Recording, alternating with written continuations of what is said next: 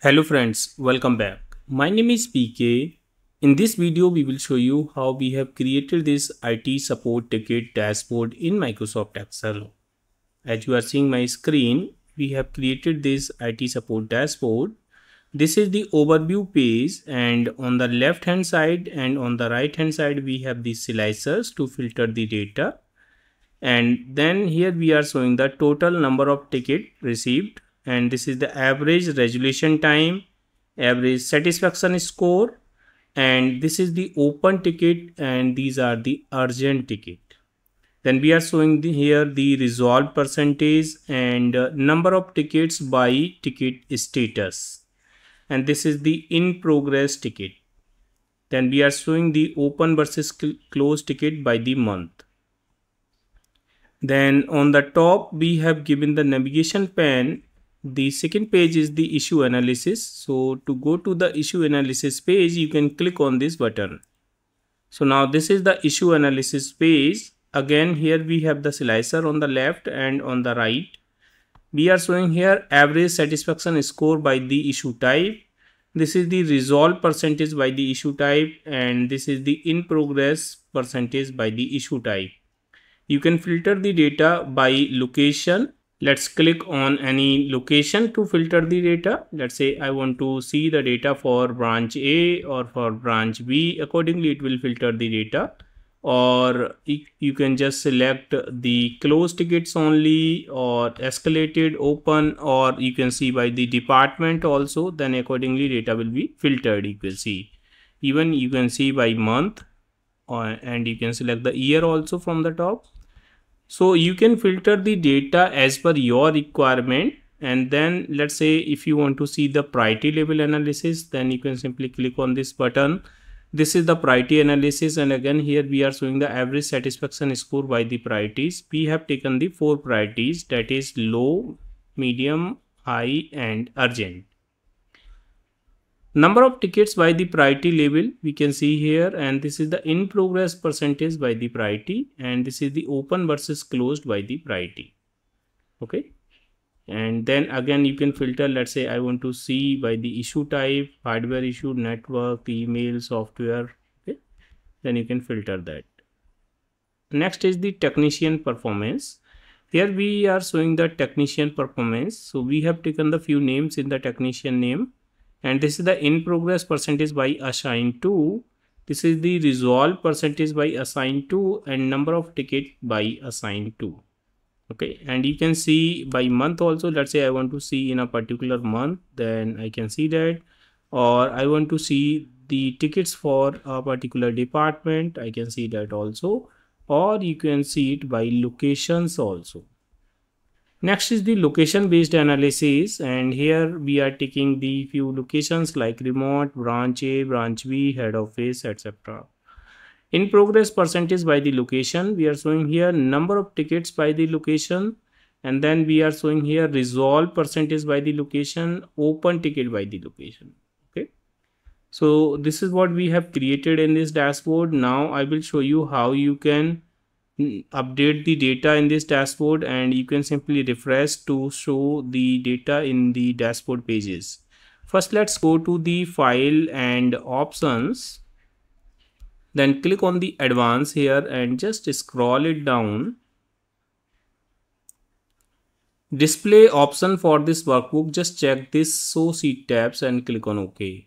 Now at bottom we can see all the sheet tabs whatever we have created. So these 5 sheet tabs for the dashboard page. Then we have a data sheet tab.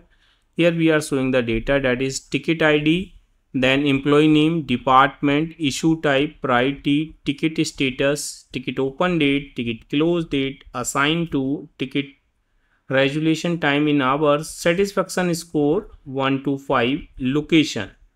Here we have created few formulas to create the pivot table and the calculated fields, and to create the slicers also. Like we are creating month on the basis of ticket date, we have used here text function, you can see. Then we are taking the year on the basis of ticket open date, we have used the year function. This is the total ticket, and this is the resolved ticket, and this is the in progress ticket, closed ticket, and open ticket. Okay, so we have put the if function according to the status, and then we are showing here. So this is the data. You just need to simply delete this data and put your own data. Just keep the same headers and just append the data here. And once you have inserted the data, then you need to go to the data sheet tab, and here you can just click on refresh all. As you click on the refresh all button after pasting your data, automatically dashboard will take the new data and everything will be refreshed automatically. You don't need to do anything here. Now let me show you the support sheet also. In the support sheet, we have created few pivot tables. Here we have put the name of the page or the sheet so that we can show you these all pivot table for the overview page. We are showing here number of tickets, resolution time, and some other pivot table to create the charts and the cards. Now let me show you the other page also, like issue analysis. Then we have created here some other pivot tables for issue analysis page, then priority analysis page. This is for the technician performance page, and it is for the location based analysis page. Okay, so we have created all pivot tables here. Now let me show you how we have created this design. This is the normal rectangles which we have created. As of now, this sheet is protected, so you can simply go to the review and just say unprotect sheet.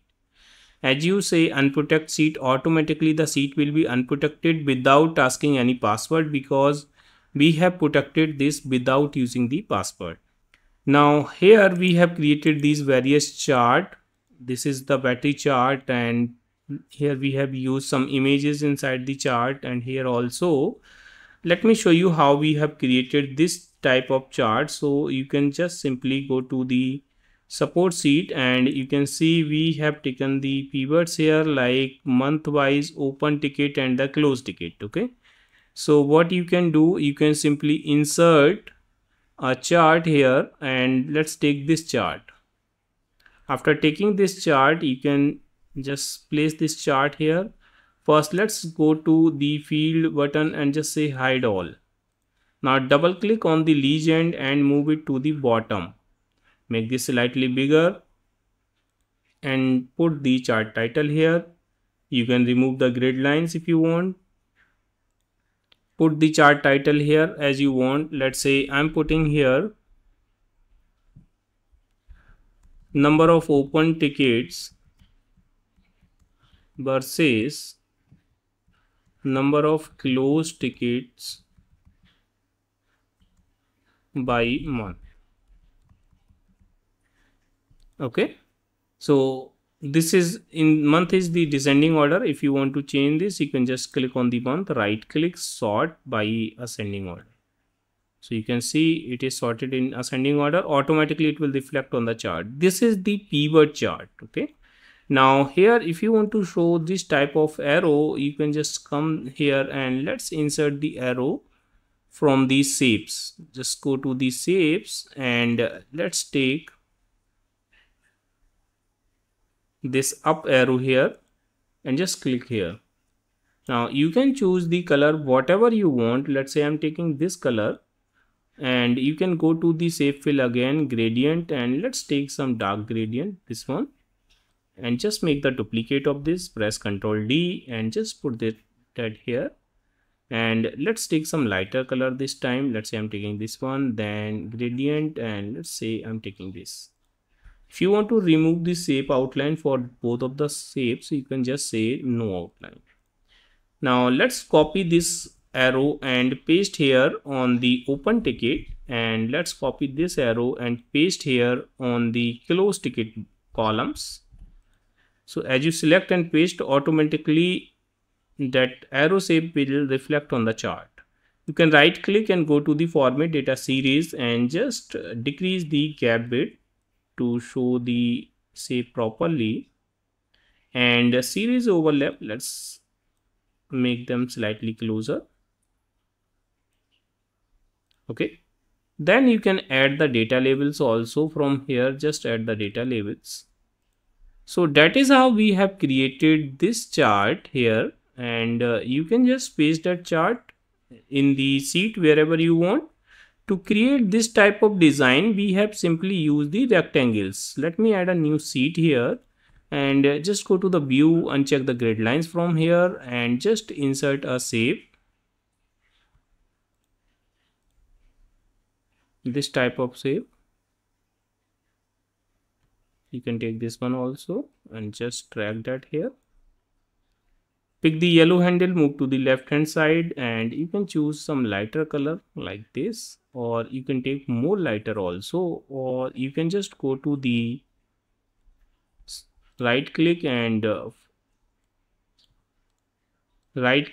to the format shape and fill, and just increase the transparency so that you can make this color slightly lighter.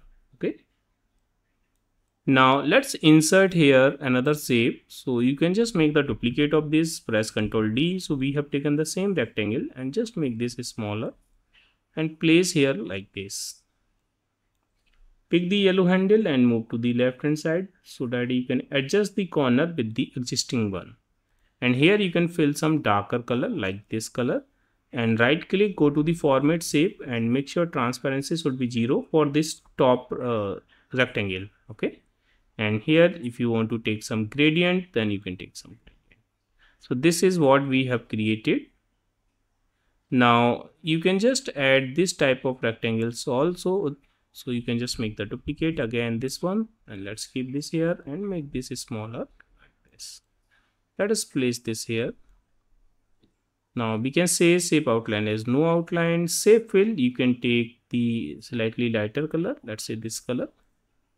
So we have created like this, and you can make this slightly bigger also if you want. And then you can just fill here text, like I'm putting here overview, and just align this center and make sure text color should be black. Now you can make this duplicate and let's put this here, and then you can put the other also, so whatever you want. And you can change the text name, text value, like issue analysis, priority analysis, and the other. And after that you can just fill here no fill, and font color you can take here white color. Okay, so that is how we have created this one. And on the next page you can highlight the next, and you can make here no fill. To create the hyperlink, you can simply just click on the rectangle and press Ctrl K and go to the place in this document and just select the page. Let's say I'm selecting overview. Now if I click on this, it will take me to the overview page. All right, so that is how we have created this design. Friends, if you want to learn more about how we have created the advanced level of charts and how we have created this type of pivot tables here, you can join our Udemy course. We have given the link in the video description box. Inside that course, we have explained each and everything in detail, that how you can create the calculated field in the pivot table, how you can create the custom slicers like this, how you can create the advanced level of the charts also. So you can join our course. We have given the practice file also in the course, so you can practice with me inside that course. All right, so you can join our course. We have given the link in the video description box.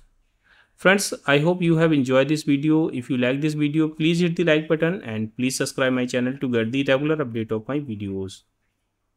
Thank you so much for the watching.